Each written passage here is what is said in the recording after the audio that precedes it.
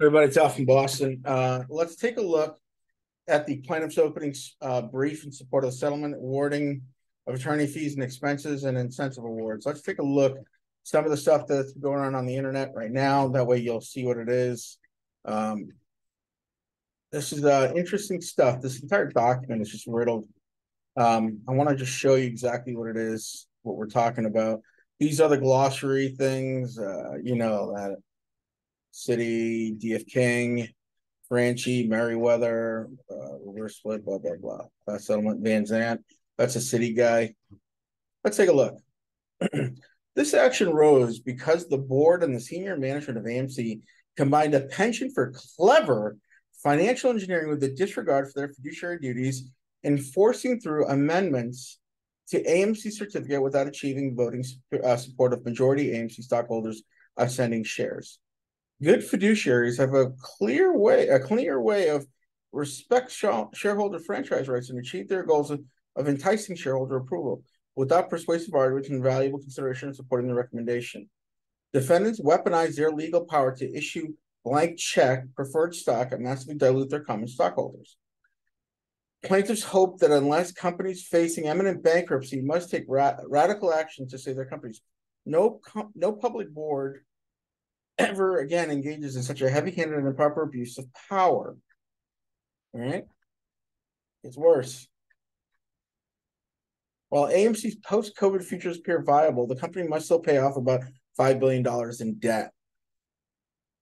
Within interest rates now far higher when AMC issued the debt, AMC's business still operating at a cash flow deficit. Its refinancing options are limited. They're out of the debt market. In 2021, AMC started exploring ways to use blank check preferred stocks under AMC certificate to raise capital.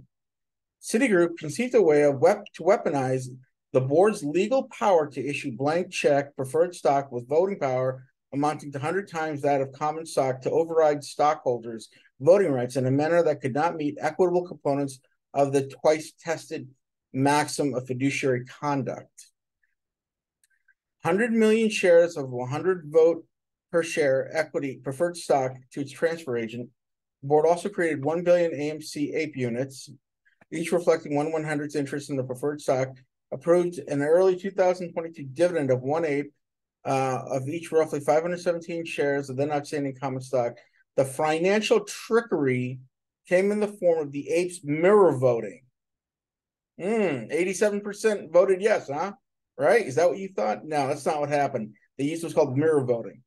AMC instructed its transfer agent that in connection with any stockholder vote, the agent must vote APE's beneficially held by investors who did not provide voting instructions on a mirrored basis. Wow. As APE units voted pursuant to instructions. Just 3% voted against the transfer agent would have mirror vote, such as that 70% of all apes favored and 30% opposed. Oh, 70-30 now. And this is all rigged. The 70 is rigged, regardless of the fact the holders of 90% of apes did not provide voting instructions. At the time the dividend was distributed, management and AMC advisors purportedly expected apes to trade close to parity with common stock. Unfortunately, in light of forced index fund selling, the apes did not trade as well as expected, making them unattractive financing option, which was Citi's entire point. They suckered the old man, or unless the old man was in on it, and look what happened. Rather than look for an appropriate alternate way to raise capital, AMC management effected a scheme to forcibly converge apes with common stock, manipulating apes' mirror voting and buying votes from a chosen hedge fund, Antara, in a manner that would give apes a massive windfall at the expense of common shareholders. In short, AMC sold almost 30% of their outstanding apes to Antara at an average price of 66 cents per unit. With mirror voting, Antara blocks of apes would carry nearly dispositive weight. Antara contractually agreed to vote its apes in favor of proposals for the common stockholders, would rationally oppose unless they received a separate benefit. Wow. Galati, what a smart guy. What a smart guy. Galati just, Specifically, Antara agreed to vote at AMC's March 14, 2023 special meeting in favor of a proposed certificate amendments that would increase the number of authorized common shares from 524 million to 550, and the effective 10-to-1 ratio, a reverse split of the common stock. Upon the effectuation of the certificate amendments, blah blah blah, convert 10-to-1 by diluting the common stockholder and granting Antara and other ape holders a massive windfall. All right, Silverback, great job. Defendants made holders of common stock bear the entire burden of AMC's financing problems. The anticipated conversion causes the price to apes to increase, price of common stock to fall. 400 million dry powder shares to conduct final dilutive capital raises without needing to seek stockholder approval. As the market saw how Antara transactions and previously unexplained ape mirroring voting, powder made passage to the certificate of fait accompli. If you don't know what fait accompli is, it's a thing that has already happened or has been decided before those who affected hear about it, leaving them no option but to accept it. That's what that means. Plaintiffs explored how fiduciary duty claims might protect AMC common stockholders. Wow, it's a security injection likelihood, blah, blah, blah. Antara transaction was inequitable, and that thwarting stockholder franchise rights constitutes irreparable harm. Amazing. The Antara transaction smacked of improper vote buying to obviate the board's need to get common stockholders to support the certificate amendments. Adam Aaron squandering capital on frivolous ventures such as gold mine investment. Oh my God. Oh, that's just incredible, guys. That's incredible. But hey, I guess we were right though, huh? We were right. Let's keep going. I think you know what? It's like fucking how many pages is this? There's like a ton of pages. Let's see how much further I can go. Listen, I've read this once already, and let me give you the background. Let me give you what happened, right? This is the key point. AMC's board and senior management forced through amendments to the company's certificate without majority support from common stockholders. That's us. Defendants use their legal power to issue a blank check preferred stock, massively diluting the common stockholders. They face financial challenges due to COVID-19.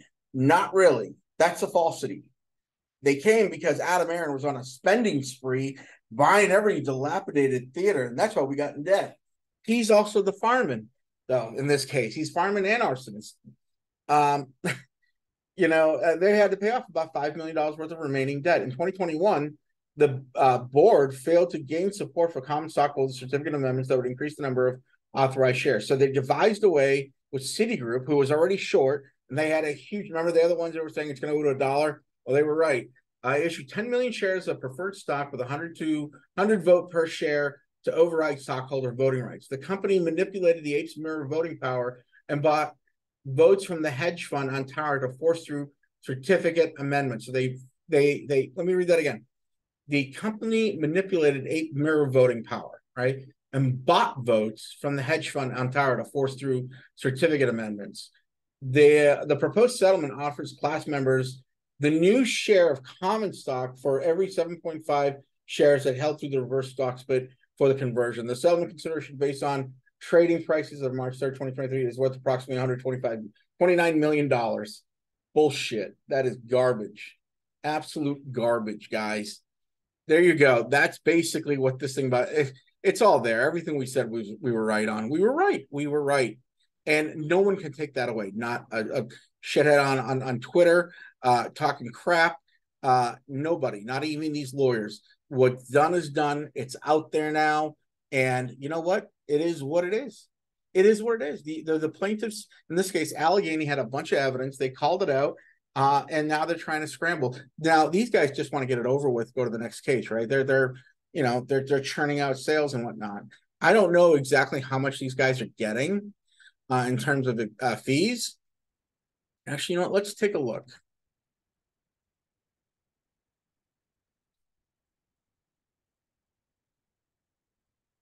For creating a pool of shares currently worth approximately $129 million, plaintiff's counsel seeks an award fee of expenses equal to $20 million. Wow. Whoa, $20 million. Whoa, that's a little much there, lawyers. That's insane. Are you really going to just sit there and just let this go? I mean, is that what's going on? Is that what we're doing? 20 million in expensive.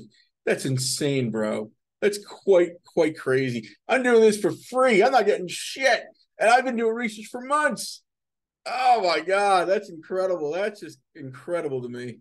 Guys, it's all there. It's all there. You know the rules, you know what it is, you know what needs to be done. Get your oppositions in there. If you need help, go to my YouTube channel, go into the community tab and just scroll down just like 2 things and you'll see exactly what you need to do. Make sure it's in before the next 10 days. All right. Make sure it's in there before the next 10 days. Do the right thing. Let's go. Let's go. Let's go. Let's see the opposition briefs. We'll do another video tonight on live with Frank, and we'll talk about it some more. Al from Boston signing out. Have a great rest of the day. We'll see you at the bell.